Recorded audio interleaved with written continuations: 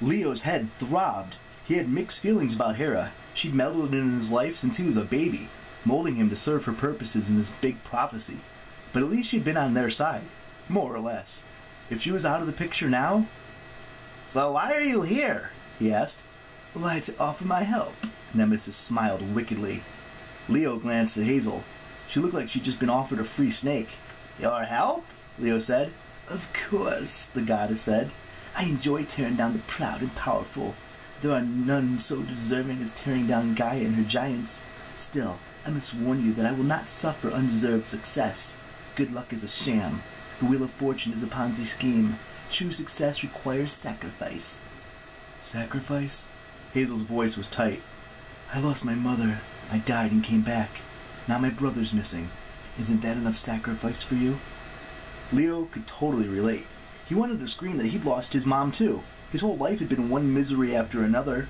He'd lost his dragon, Festus. He'd nearly killed himself trying to finish the Argo too. Now he'd fired on the Roman camp, most likely started a war, and maybe lost the trust of his friends. "Right now," he said, trying to control his anger, "all I want is some celestial bronze." "Oh, that's easy," Nemesis said. "It's just over the rise. You'll find it with the sweethearts." "Wait," Hazel said. "What sweethearts?" Nemesis popped a cookie in her mouth and swallowed it, fortune and all. "You'll see. Perhaps it will teach you a lesson, Hazel Levesque. Most heroes cannot escape their nature, even when given a second chance at life." She smiled. "And speaking of your brother Nico, you don't have much time. Let's see. It's June 25th? Yes, after today, 6 more days, then he dies, along with the entire city of Rome." Hazel's eyes widened. "How? What?" "As for you, child of fire," she turned to Leo, "your worst hardships are yet to come. You will always be the outsider, the seventh wheel. You will not find a place among your brethren. Soon you will face a problem you cannot solve, though I could help you. For a price." Leo smelled smoke. He realized the fingers on his left hand were ablaze, and Hazel was staring at him in terror. He shoved his hand in his pocket to extinguish the flames. "I like to solve my own problems." "Very well." Nemesis brushed cookie dust off her jacket. "But, what sort of price are we talking about?" The goddess shrugged.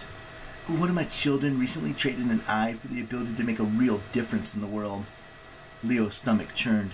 "You want an eye?" "In your case, perhaps another sacrifice would do, but something just as painful. Here." She handed him an unbroken fortune cookie. "If you need an answer, break this. It will solve your problem." Leo's hand trembled as he held the fortune cookie. "What problem?" "You'll know when the time comes." "No thanks," Leo said firmly, but his hand, as though it had a will of its own, slipped the cookie into his tool belt. Nemesis picked another cookie from her bag and cracked it open. "You will have to consider, and you'll have to think about it. Your choices will be soon." "Oh, I like that one. No change is needed here." She resealed the cookie and tossed it into the basket. "Very few gods will be able to help you on the quest. Most are already incapacitated, and their confusion will only grow worse. One thing might bring unity to Olympus again. An old wrong finally avenged.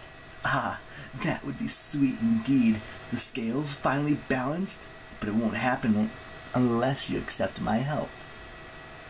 "I suppose you won't tell us what you're talking about," Hazel muttered. "Or why my brother Nico has only 6 days to live, or why Rome is going to be destroyed?" Nemesis chuckled. She rose and slung her sack of cookies over her shoulder. "Oh, that's all tied together, Hazel Levesque. As for my offer, Leo Valdez, give it some thought. You're a good child, a hard worker. We could do business, but I have detained you too long. You should visit the reflecting pool before the light fades. My poor cursed boy gets quite agitated when the darkness comes."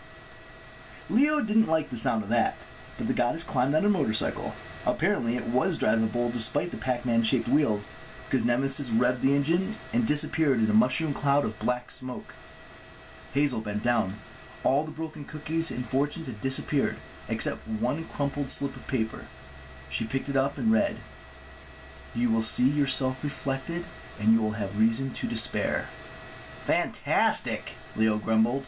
"Let's go see what that means."